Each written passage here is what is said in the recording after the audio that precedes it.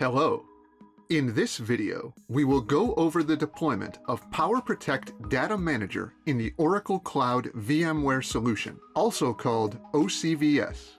We will then protect and restore a virtual machine, or VM, using Transparent Snapshots Data Manager, or TSDM.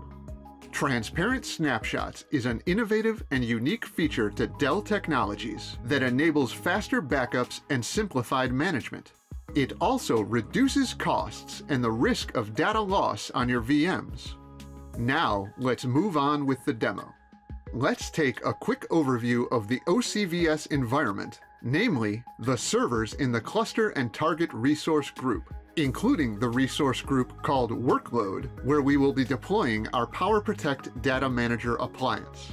Please note that Dell Technologies will support Data Manager deployments on OCVS starting with Data Manager version 19.14, available as of July 2023. To begin the deployment, right-click the Workload resource group and select Deploy OVF Template. Select the appropriate OVA file for Data Manager 19.14, then click Next. Specify a name and folder for the VM. Select Workload as the target for the deployment. For the configuration type for this deployment, select Oracle Cloud VMware Solution. For storage, select a preferred network from the list of networks configured in the environment.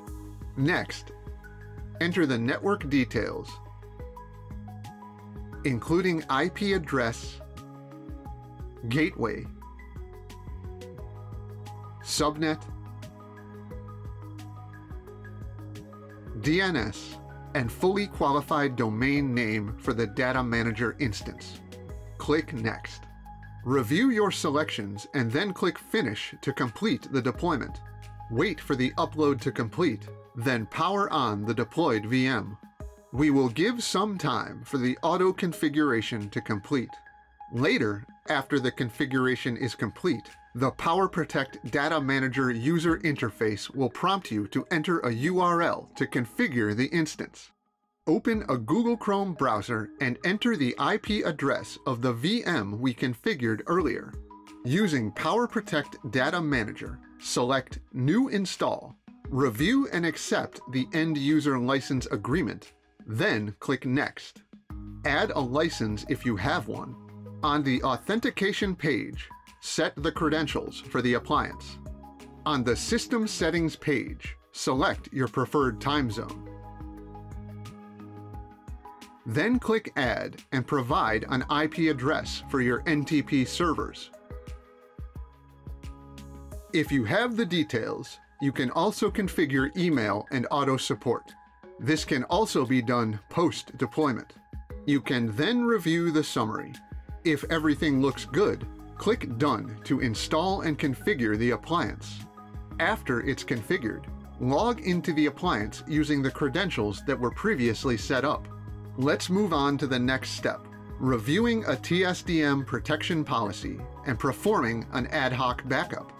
In this example, we have already pre-integrated the vCenter with the PowerProtect DD backup appliance. Now, let's quickly review what a pre-configured policy looks like. Navigate to Protection and then Protection Policies. We can see that a few VMs are already configured with a backup schedule. Select a policy, in this case TSDM, and then click Edit to review the configuration. The transport mode is set here for TSDM. Indexing is enabled as well. Now, let's trigger an ad hoc backup for a VM configured in the TSDM policy, and then review the job details. Select Infrastructure and Assets, then click the Virtual Machines tab to view the list of VMs. Select a VM configured with the TSDM protection policy, then click Backup Now to trigger the ad hoc backup. At the bottom of the screen, click the View Details hyperlink to view the job list. You can then click the job ID and then the magnifier to check the job details. we can see that the transport mode is set to Transparent Snapshots, or TSDM, We now wait for the job to complete. Now that the job is complete, we have successfully protected the VM hosted in the OCVS environment. For the next step, let's perform an instant access restore for the same VM.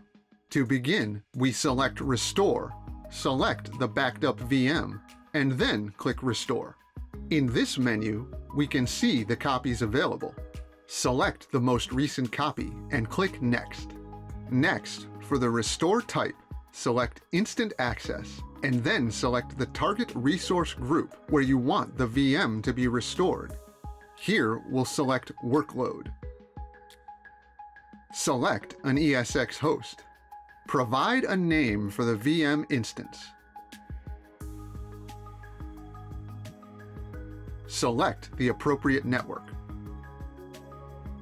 Review the summary, then click Restore.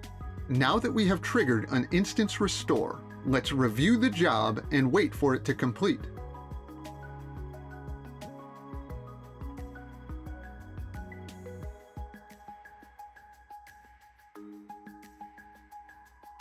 Upon successful completion, we can view the active sessions and confirm that the copy is mounted.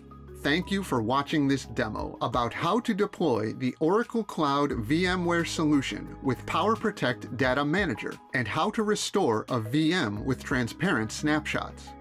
To learn more about PowerProtect Data Manager, please visit dell.com/PowerProtect Data Manager. Thanks for watching.